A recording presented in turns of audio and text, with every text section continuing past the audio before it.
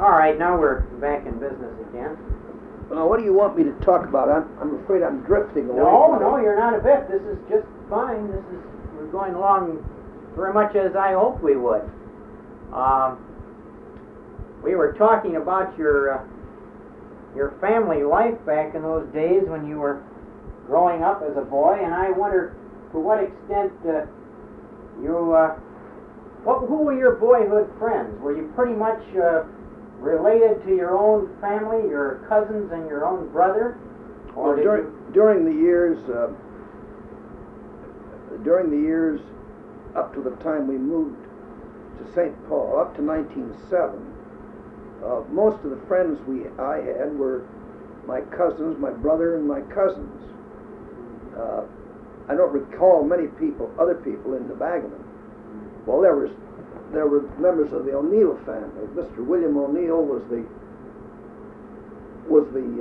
in charge of logging and railroading for the Bagaman Lumber Company, and he had a large family, several sons, one of whom was afterwards manager of the Snoqualmie Falls Lumber Company, and we used to see them a great deal, and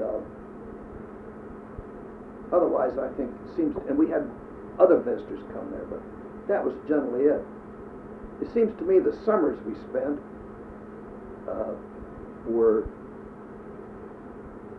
we were on the water a great deal, boating, swimming. Father had an old launch called the Anita, which was very difficult to start, and many of my early recollections center around that. Then there was the Brule River, is only a little ways off. How is that spelled? B-R-U-L-E.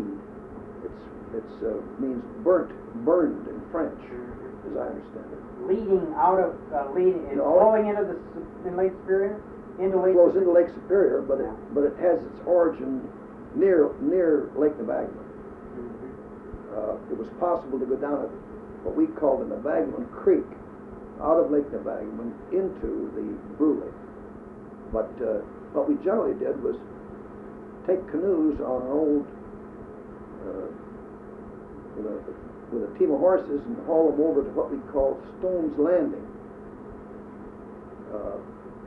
And we'd ride over in carriages, and we'd put into the Brule at that point, and we'd take guides either on the Brule, or we'd take one or two men from the Bagaman, and they'd guide the boats down to a place called Winnebago. Don't remember how you spell Winnebago, but anyway. Then we'd pull them out. It was a station on the Duluth South Shore Atlantic Railroad. And the train came through from Duluth about 6 in the evening, and we'd put the canoes in the baggage car and climb aboard and ride back to the Bagaman. That only took about 15 minutes to get back. But those were great experiences. As years went on, we became sufficiently expert with canoes to run the rapids ourselves. And who were you? Was this your brother Phil and your cousin Fritz, or who were involved in these? Ed Davis and Fritz Jewett and Philip and myself. I guess that was it. That was pretty much the usual. We used the usual foursome we had. During this period, did you develop any interest that stayed with you through your life? I think fishing was one thing we learned to do and enjoy. We built things. We built a building that is still up there. We called it a workshop, and I've forgotten. We must have gotten the lumber from the sawmill, and you boys actually put it together. Oh yeah, sure. We put it together. We put the whole thing together until we got to the framing around the eaves and the finer finish work. At that point, I think Father got a carpenter to do that for us.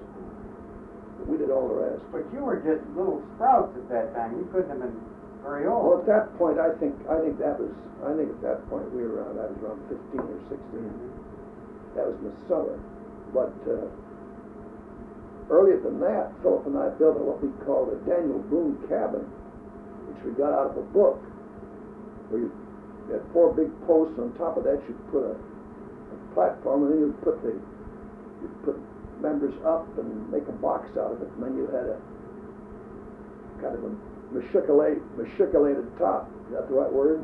I think so. Or you had Prove it by one board would go higher, the next board lower, so you could lean over and shoot an arrow out of it, or a gun or something.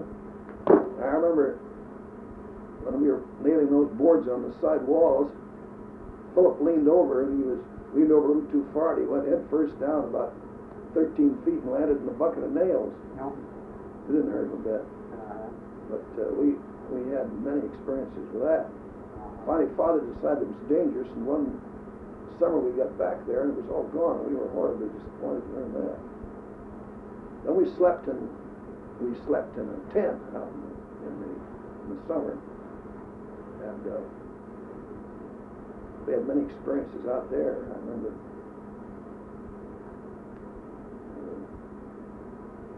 on the pump house out behind the house, there was an old locomotive bell. In the morning, when breakfast was ready, the cook would go out and ring the bell. And so we thought that was kind of cruel. So one night, nobody was looking, we climbed up on top and nailed the rope to the roof. So she went out to jerk the rope and nothing happened to the bell. We had a big fuss about that. Who did that? And so, and we had... You played your share of pranks then. Oh, we had a lot of fun those days. Doing different things. Was this a time in which your lifelong interest in hunting began to develop? No, I never shot a thing up there. I didn't have a gun. And that came along later. Oh, yeah. Much later. Much later. To what extent did you enter into things that you could share with your father in these years? Well, he loved to take us fishing. And he'd take us on canoe trips. Father had a lot of, felt a great responsibility to be with his children. We were very, very close. You were? Oh, yeah.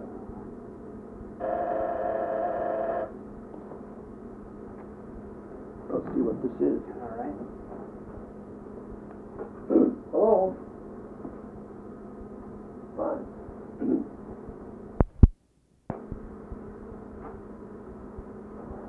Well, you obviously had a very kind of happy boyhood in this locale up there in northern Wisconsin.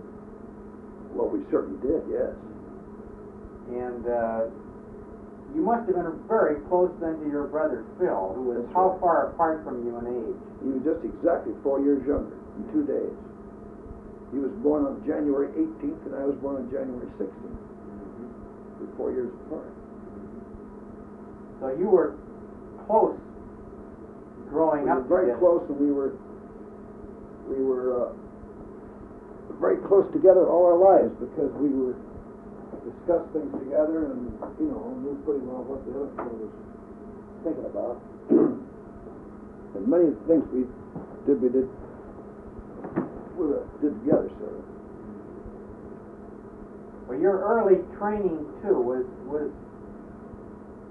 greatly influenced by your grandfather's notions about how the basic principles that should be developed in your character, and this too, I presume, was picked up and accentuated by your father, and I would gather from what you said your stepmother too was probably a rather large influence on the formation of in your early years.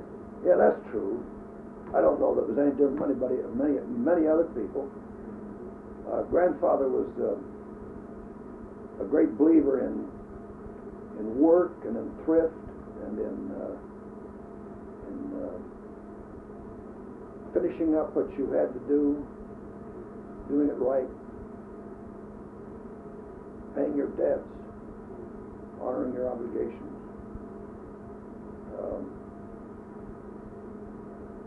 How did he impose his ideas of these things on you?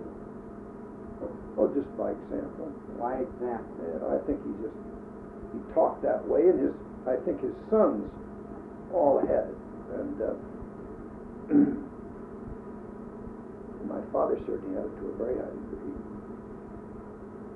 He also influenced you to some extent in what he gave you to read. I saw a book in your office today that indicated how his influence was brought to bear on you. Would you like to comment on that book? You mean Poor Richard's Almanac? Right. Well, he gave each one of us a copy of Poor Richard's Almanac, and which, emphasizes all these virtues. Mm-hmm. And he taught us this poem, or asked us to learn this poem by Sarah Doudney about Listen to the Watermill, which emphasized the importance of time and using your opportunities to the best advantage. Well, he certainly was a dramatic evidence of the philosophy itself, wasn't he? And his busy life, he was very busy man. You saw it to some extent at first hand. You saw your grandfather making his regular trips around. Well, you see, when I knew him, I don't think I was particularly conscious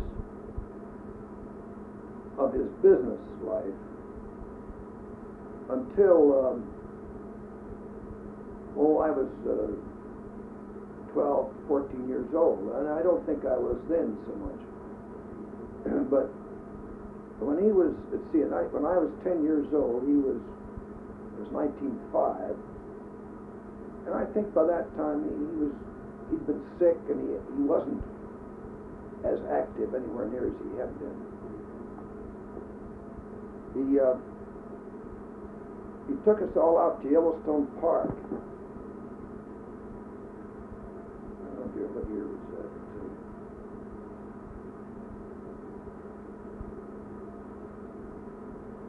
I have a book full of pictures of it too in here. Was this a railroad trip? Yes, he took us out. He had a private car, and he took us out in the Northern Pacific on his car. And he took those grandchildren who could dress themselves and brush their teeth and do a few expensive essential things. And they went. Yeah, it's quite fun. Somewhere there, that's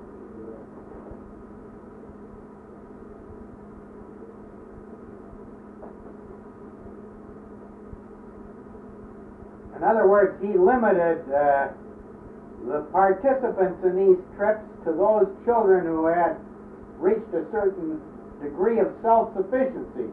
Well, this was just one trip. Now, I see. No, I can't find it. Was this a trip that he made after he had more or less started to retire from active participation? Well, I should remember the year, and I'm stuck on it. I can't remember. Somewhere here, I have a whole bunch of photographs of it. I don't think, maybe it isn't worth pursuing it, but. That's all right. But those are different. Those aren't the books that. Was this the only trip that you ever made with your grandfather? You remember doing anything else with him? Well, let me see.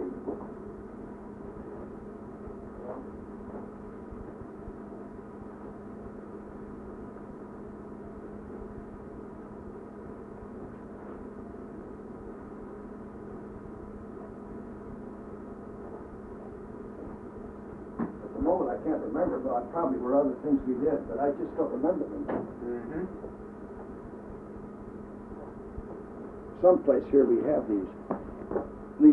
a bunch of these photographs. I've got wonderful pictures of many of these things, but I guess maybe it isn't worth. Well, this looks like a gay skylark here of a bunch of people It looks to me as if they're on the Mississippi here on a steamboat with log rafts and a lot of hijinks aboard a vessel known as the E. Rutledge. Edward Rutledge, that's right. That the old steamboat, There were, towboat? they had 3 steamboats. Uh-huh. As I remember, the first, there were the F.C.A. Dinkman and the Edward Rutledge and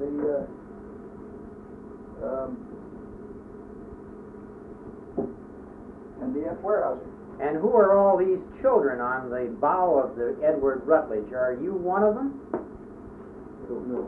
Can you identify these people? I doubt if I can. Let me see.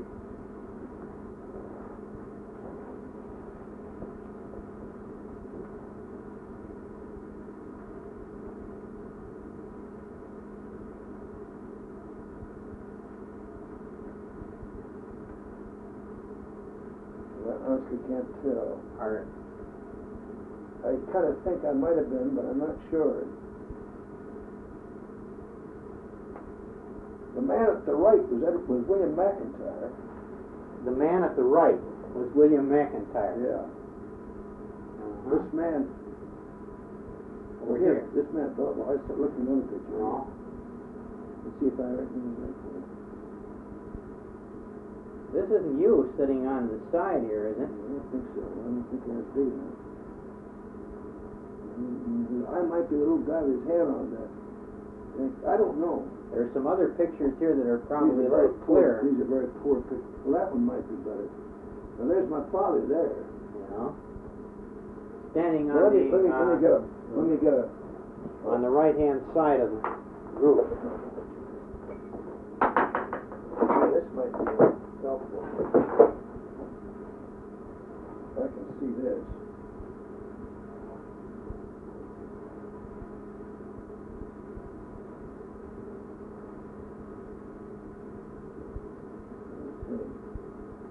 Oh, I can see my mother. My mother is right back there, the top on the left. Yeah. And Mrs. S.S. Davis is right there, Ed Davis's mother. This is the larger group standing on and sitting on the bow of the Rutledge. Your mother is on the extreme left in the back row, and Mrs. who is that? S.S. Davis. S.S. Davis. Then there's another lady holding a child in the center. Who is that? You know? And this is your father on the extreme. I'm guessing that I'm there and that my sister is right there. Oh yeah. But it's hard for me to tell. You're possibly the little fella in the middle there That's with probably who it is. a cap on. It could be. Uh-huh. There's nothing about me there that will really give you much of an impression. Uh-huh. Well, now over here there seems to be a lot of hijinks going on. Was there some kind of a play acting or anything? Or do you remember any of these I details? can't remember this, but I must have been. Recognize any of those dressed up No. characters? Oh, sure, I know who they are. Who is this? This is William McIntyre, and this is my father over here, and this is S.S. Davis. And this man I don't remember. He was a friend, and he was at that regular house party. Yeah. Well, they were evidently Oh, they're having fun. having lots of fun there because. Good. And here's a lineup of the kids. They're dressed up too in costume. I can't tell. You can't tell who they are. You don't recognize. Well, there you recognize. my father there, doing- doing a dance. kick. Yeah. Well, it's obvious that there was a lot of. Now, do you recognize that little girl? Is that your sister or one of you? You know, but that's Ed Davis. His mother used to dress him up in dresses. Oh, is that right? Looks like A.W. Davis. Mhm. I don't know. This looks like my sister. I didn't think she'd be that old looking. Those are very poor pictures. I wouldn't waste the time on them. Now, do you recognize yourself there? No, I don't. That's I don't not think you. I think that's Eddie McIntyre. And what about these three here? No. You don't recognize them. In this album, they're clearly identified as your family. Oh, sure. I can, Here you can can- tell. This is yeah. Miss Amy. This is Miss Lyford, who is our governess. Miss Lyford was your governor. This is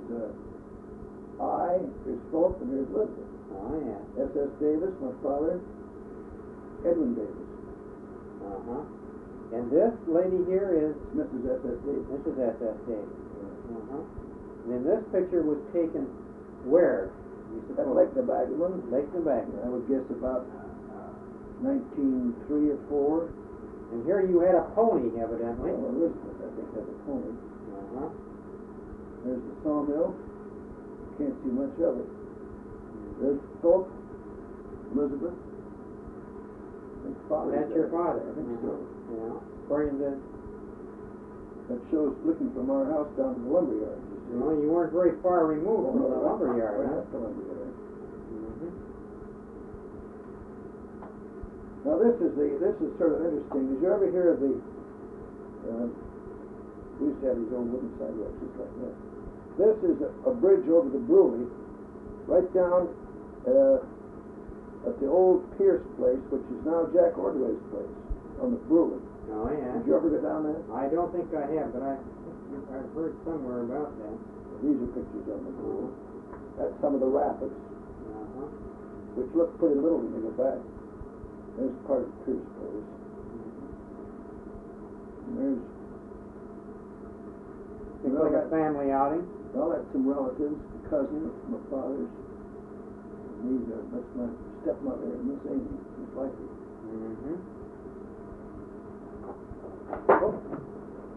Little brother there. Ed Davis in the Davis baseball with unit. with his baseball suit on. Here you are. Here's Fritz Jewett, my sister. Oh, Yes, that's Elizabeth. this is Elizabeth. Philip and myself. You see, I don't know what we're doing with baseball. There's the apples over there. Mm-hmm.